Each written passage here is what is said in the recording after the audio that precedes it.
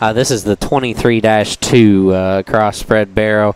Quite frankly, breaking rolls, and you know, when you have a set a date for a live sale, you've got some you wish you had another week or two, and he's honestly one. If we could have sold about 10 days ago, he looked awfully impressive, and I still think you can read through that. But he's certainly one that likes to eat feed and does it and does it a lot. He's a fuzz foal here, but we'll see Jim's thoughts on him. Yeah, he's another one of those diamonds in the rough because he likes to eat feed, and there's nothing wrong with that. I hate it when you get one that's picky eater and he doesn't look like that's going to bother him.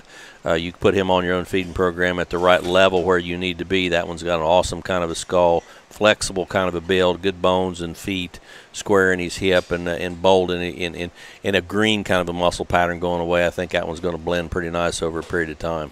Yeah, I've told several families through, and I truly believe it. I trust the sow line. He's heavy structured, and I really think when you get him home on a hand-fed regimen, fed really what that hog should be fed, I really think that one has a very big upside potential. 23-2 crossbred barrow.